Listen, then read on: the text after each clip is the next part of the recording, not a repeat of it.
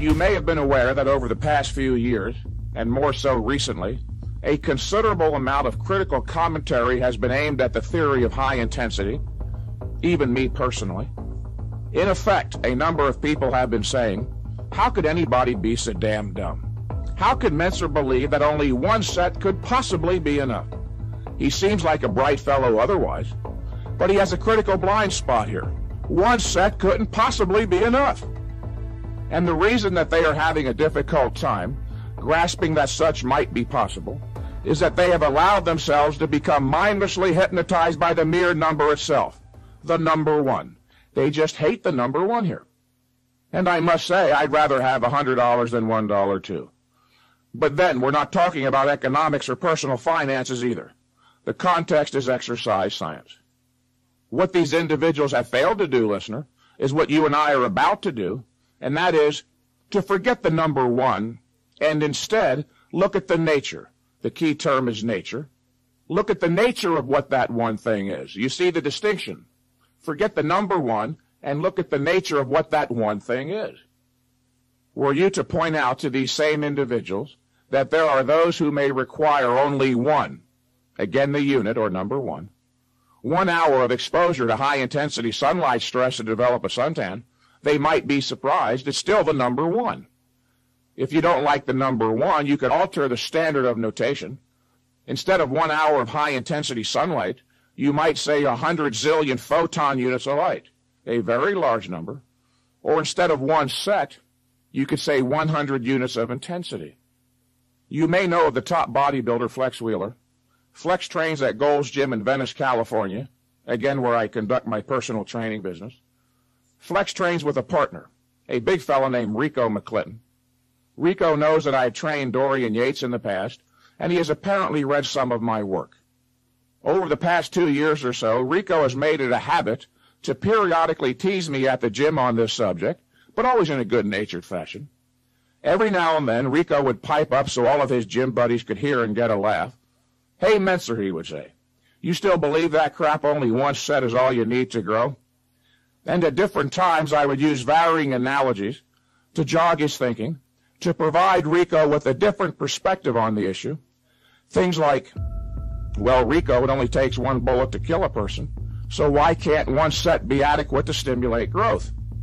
Or on another occasion, it only takes one well-placed blow from a hammer to stimulate the explosion of a stick of dynamite, with no number of lesser blows having the same effect. And he was never impressed by such. Then here recently he said it again. Mike, you really believe that stuff, don't you? It only takes one set to stimulate growth. Now, I did note this time, at least, Rico was using the proper terminology, stimulate growth. In fact, he seemed more sincere about the issue. This time, however, I stopped Rico cold, providing him with what just may be the perfect analogy. Rico, I said, only one sperm was required from your daddy to stimulate the growth of your mother's egg into a fully fashioned human baby, namely you. Only one sperm, literally, to stimulate the growth of all of your skeletal muscles, and your skeleton, in fact, also your skin, guts, hair, brains, and so forth. Rico was highly impressed and said, Mike, you got me with that one. Nothing more to say. I'll never bother you about it again. What I did was give Rico a new perspective on the issue of number one. And what I'm asking you, the listener, to do is to discard what you thought you knew and take a fresh, new, unobstructed look at this subject. Often, when taking a new client through a workout, he'll note the fact that I have them performing but one set per exercise, whereupon he'll ask, but Mike, you only have me doing one set. I feel like I should do another set. And I respond to the effect that the feeling he has is fear, specifically a fear that he hasn't performed enough exercise to stimulate growth. And that if he could provide me with one good reason, not two, just one good reason why I should consider allowing him to do one more set, I would consider it.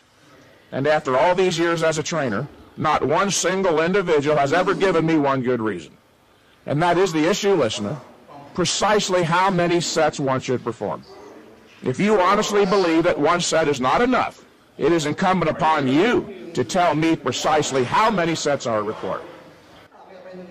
Think of it like that: 3 reps in one, positive, static, and negative. I'm gonna write an article, 3 reps each.